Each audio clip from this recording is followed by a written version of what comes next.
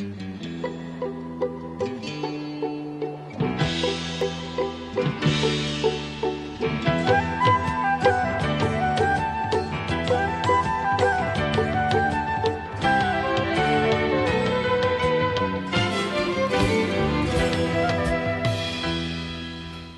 you for joining us. In our world today, more than ever, there's so much information people are presented with and so much misinformation.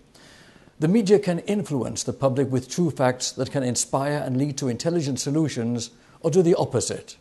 With us today is an internationally respected leader in education, Dr. Abe Fischler, President Emeritus of Nova University, and with us also is Colonel Raanan Gissin. Dr. Gissin served as the Israel Army spokesman and as senior advisor to Prime Minister Ariel Sharon and as a frequent spokesman for the Israel government. He is regarded as one of Israel's leading spokesmen on security and strategic issues, and the peace process as well, of course. And they'll both offer their views on these subjects following these messages. I read Life Extension magazine to keep abreast of medical discoveries that can literally save my life. Life Extension's track record, dating back to 1980, shows they are decades ahead of conventional medicine in identifying proven methods to prevent and treat the diseases of aging. Reading Life Extension magazine will empower you to take control over your health and longevity. And as a special favor to me, the Life Extension Foundation will give a free 1-year subscription to anyone today. Just call the number on this screen to obtain your free Life Extension subscription. There's no cost, no obligation, just the opportunity to discover solid options to live longer and better. Call the number on the screen today to start receiving Life Extension magazine each month. Take charge of your health. Get your free subscription to Life Extension magazine now by calling toll-free 1-800-509-9117 or visit www.lef.org.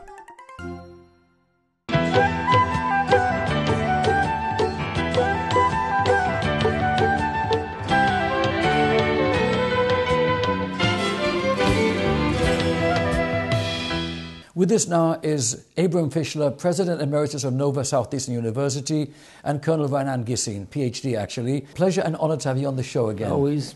Thank you, Abe. Good to be back, Richard. Well, here we are today, experiencing another beautiful year, and the question is, from your respective perspectives, you as a military man from Israel and a Ph.D., and you as an educator in the United States, how do you see the condition of mankind these days with a view to intelligent solutions from an academic and other point of view? We go to school. No. I'm interested in getting your perspective on them. I'll tell you something from my own personal experience. When I was a student at Syracuse University, I used to support myself. I got a scholarship, but it wasn't enough. So on Fridays and Saturdays, I used to sing American folk songs in the pubs around Syracuse. And one of my favorite songs at the time, not mine, but the students, was talking about the early 70s, was a song by now a very famous poet, but at the time, one that just burst out. His name was Bob Zimmerman, later known as Bob Dylan. And the song was, "The Times They Are A-Changin'." And there's one prophetic line there in that, which I think, it's really a prophetic song. But there's one prophetic line which applies both to Israel, to the United States, into the changing world we live in. And he says, there's sort of a warning. He said, you better start swimming or you'll sink like a stone, because the times they are a-changing. So that summarizes most of all. How do you deal, how do governments, how do people, how do institutions deal with a changing environment? The times are changing. The question is, how do governments, how do people, how do institutions deal with change? How are they able to adopt to change, absorb change? And my view of it, in a metaphorical sense, is you have to develop those skills of extreme sports. I would call it surfing on tsunami waves, actually. In other words, you have to keep yourself above water, or not swimming or surfing. I think that's what Israel has been doing, because what you actually see is a confluence of two major forces today. One, the traditional use of force, which is the hardcore force, that is military means, advanced military means, of course. That could be sanctions, okay, economic sanctions. And at the same time, a new actor appears on the scene, soft force, what we call in public diplomacy, the use of the media, the use of narratives that are being used. And governments and people as well have to deal with both. Sometimes they're very successful in dealing with one or the other, but I think the trick is, in this new environment, is how do you bring the two together to deal with them? And from my experience in the military, I can give you, to relate to you one thing. I finished my master's in broadcasting journalism at Syracuse University. It took me about a year to finish that. It took me less than 2 days to forget everything I learned, that was June 1982, in Beirut. Because there you saw how soft force, if you want, how the media has been used, misused, and abused by the various actors, and that was a learning experience to me. As time passed, we see that more and more countries are prone and are affected, countries and government, by the soft force. Take, for example, WikiLeaks. You know, the taking of secret documents and putting them on the air, to the embarrassment of governments and other people. And this is something that governments and public officials have to reckon with, have to deal with. I give you another example. When Israel had to deal with the Marmara, that ship that was bound to break the siege on Gaza and everything, we were very good at dealing with the hardcore force in order to stop it.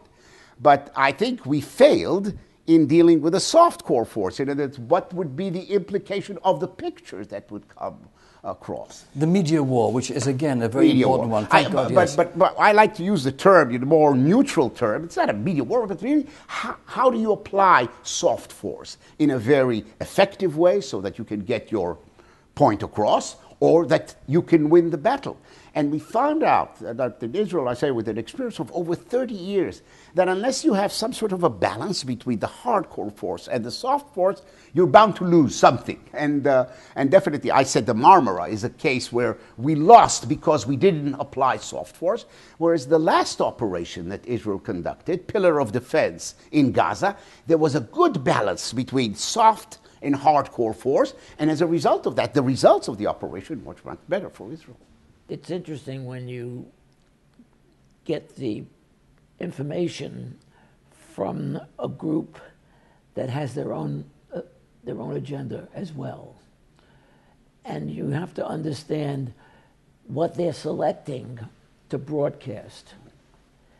And what we end up getting is a conflict, for example, in this country, between Channel 7 and Channel 4 and 10. So I watch the 7 o'clock, the 10 o'clock news on 7, and then I go to the 11 o'clock news on 6, so I get both points of view, even though they're talking about the same event. But they talk about it in different styles, different ways. So we have that also becomes part of the quality of the interactions, which we absorb and process. And if you're not skilled, you believe this, and then you believe that, and you don't know what to believe. So my interest in having you here is to get your insights into Israel's position in an environment where they've already negotiated quite a bit and have given away quite a bit, but it makes no difference. The strategy that the other side seems to be using, to me, is we'll get a little bit each time, but Israel is only a little bit anyway. So each time, Israel is constantly fighting this other new battle that you talk about between the soft and the hard. I'm asking myself the question, how much longer could they play this game without eventually doing what they did, which was making an invasion using the hard? I absolutely agree with you, but I will complicate the picture a little more, because in addition to Channel 4 and 7, we have this new media, the social networks, yes. Twitter, Facebook, and that we've seen their effect in the Arab Spring, for example. That's a whole new ballgame in the software arena. And so you have to take that into consideration in addition to regular television. In other words, when I graduated from Syracuse University and I started practicing, television, using television, there was only television, the U.S. channels. Then there were the Arab channels. And then you had the social networks, and then, which is a whole new ballgame. More people are participating in that, and you have to take that into consideration. In one respect, it exacerbates the problem that Israel has, but on the other, it offers new opportunities. Because if you can get into that new social networks and really reach the young and the restless, I call them, those who are using it, then you can have, it's a major political force. It's a force to be reckoned with. It's a force that can change, actually, the environment. So the picture is not all bleak. But definitely, I would say, I gave you an example of the Marmara, which was, I would say, not such a good example of a good use of the hardcore force and the soft force, or I'd say we took out of the toolbox that we had mostly the hardcore, but we didn't use the other because we're also good at the other. But in the operational sense, you have to combine the two together. And then we have an example where it did work. In the recent operation, Pillar of Defense, that was done this year, last year actually, 2012, there was a good preparation in terms of using soft force or soft power. You approach the other state and you explained what? You show pictures of the damage caused by the missiles, all in advance of the operation. And when the operation took place, you used certain weapon system and you used certain technologies to minimize collateral damage, knowing very well that there's a certain threshold. If you don't cross that threshold, you're going to do quite well with the media, you're going to do quite well with your allies, and definitely with your enemies, because they can't use the buzzword massacre, because there wasn't a massacre. This reminds me, Colonel Gissin, of how in the 2006 war, when Israel finally retaliated after so many thousands of missiles were rained down on Israel, and Israel finally tiptoed in and retaliated, some countries and media around the world had the chutzpah to say Israel's response was disproportionate. How interesting it is in the world of propaganda and misinformation to use the power of a word, disproportionate, in order to paint Israel as the bully and the Arabs as the victims. That was preposterous. What are your thoughts on how Israel is singled out for criticism? First of all, to educate our public and to educate our viewers, it's not just using that word for political purposes or for propaganda purposes, because the essence of Article 51, which is the article of the UN Charter, which talks about self-defense, actually says you have the right to use force, but the caveat is it can't be, disproportional to the target. So one way to say that Israel is misusing or abusing this right is to say it's using disproportional force, okay? Now, what is disproportional? I can tell you, for one, from statistically speaking, since the operation in Lebanon and Cast Lead and the operation in Israel is the leading country in the world in minimizing collateral damage compared to combatants. In other words, the ratio between combatants and that in Israel, no other military in history has achieved that kind of ratio. Not in Afghanistan, not in Vietnam, not in any of the recent asymmetrical wars that were fought there.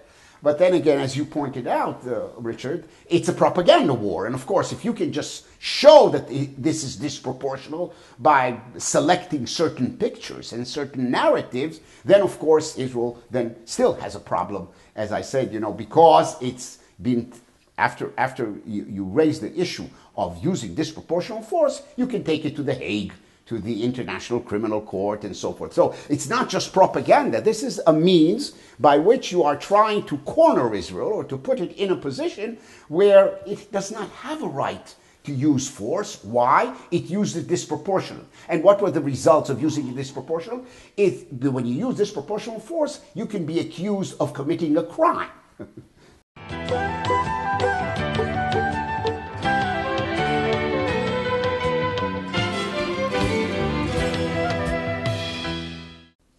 This is very interesting, but I'd like to ask you, Abe, from an educational point of view, what are the challenges in the United States and worldwide in bringing a higher level of rationality to the masses? How do we do this?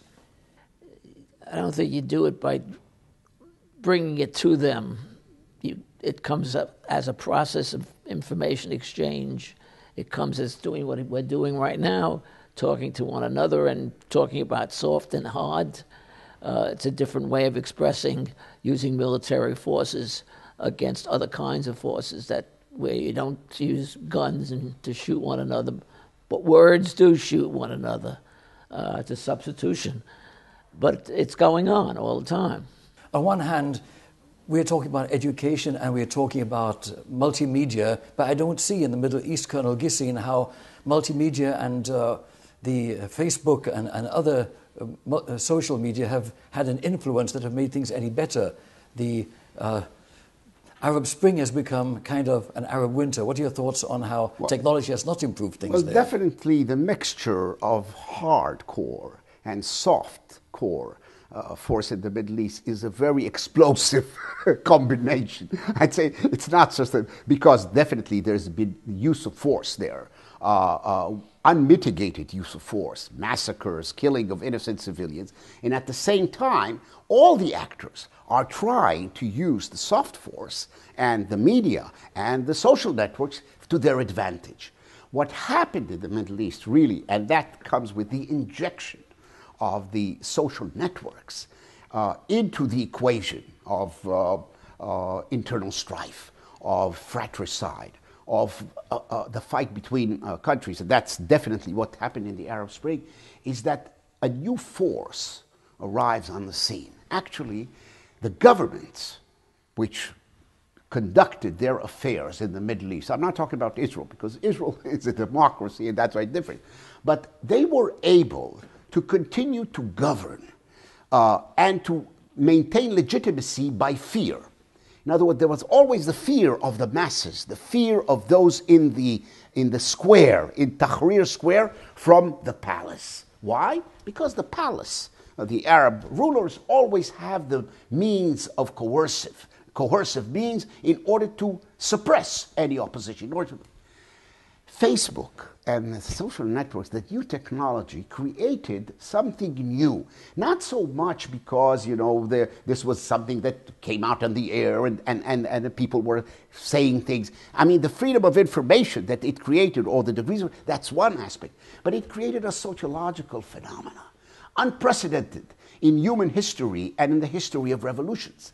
It created cyber solidarity, I call it. Usually, when you wanted to have a revolution, you needed organic solidarity. People coming together, joining in the streets, establishing a party, starting to march. Here, you have people who never met, who communicate with each other on this, I would say, this social network, through their computers, in a language that I and my generation cannot understand, but they do. And they see that they have something in common, even though they never met. And therefore, at a given moment in time, 200,000, 300,000 appear in Cairo, in Tahrir Square, to the great surprise of the government. That's one thing. The second thing that happens is that they're not afraid any longer. And then when you try to understand, I think this is a subject for a dissertation. I mean, I'm just trying to offer some of my perceptions about what happened there. Why are they not afraid? Because fear was the dominant factor that enabled the regime to suppress. They're not afraid because they are counted. Well, speaking of spreading fear and information, Abe, in academia, we hear about universities having students exposed to propaganda and misinformation and all sorts of events in that area which seem to be totally foreign to what should be a rational process of evaluating fact and study and so forth. What are your thoughts on the misinformation and the lobbying that occurs in academia? It's only misinformation if you know that it's not true. It may not be misinformation for those who are sending it. It's the information they got, they process and they send it. And they believe it. They believe that narrow picture, that's what they're sending. So for those who are sending, it's not misinformation. They don't have information in its broadest sense. They have a narrow form of picking out what's in processing what they believe is the truth, and that's what they send.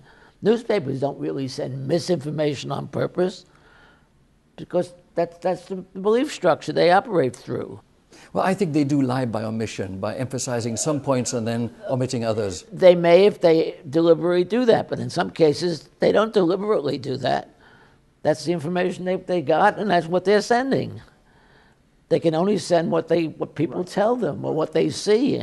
But one of the things that happens over time, I mean, that's just also a strategic change, is the extent to which you can lie to people has become highly limited in terms of time, because there's always this information that is coming from all directions which people can access very easily.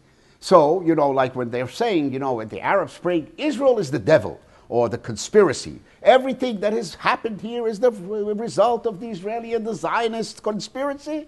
The young and the restless, they say, well, okay, but prove it to us.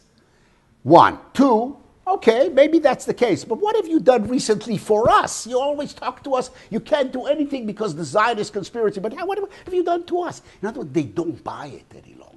They don't buy the propaganda on the face of it, and the extent to which you can actually brainwash people or tell them, this is what you have to believe in, is limited because they have other sources of information, other points of access to gain information from themselves without the intervention of the government. And speaking of information, a significant percentage of people in the United States don't even know where Washington, D.C. is. So I regard ignorance as a very threatening fact in our world today. Education in a democracy is very, very important, because your vote and my vote count.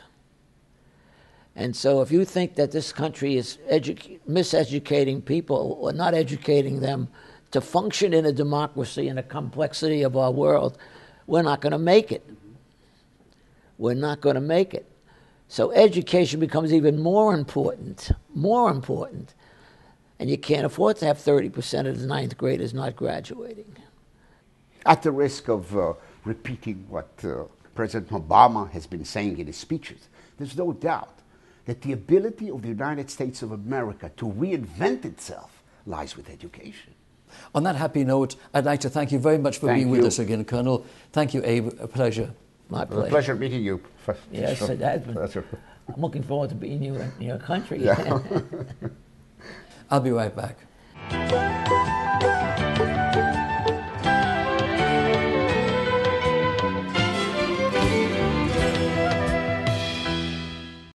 This concludes our special show for today. I'm Richard Peritz. Thank you for being with us.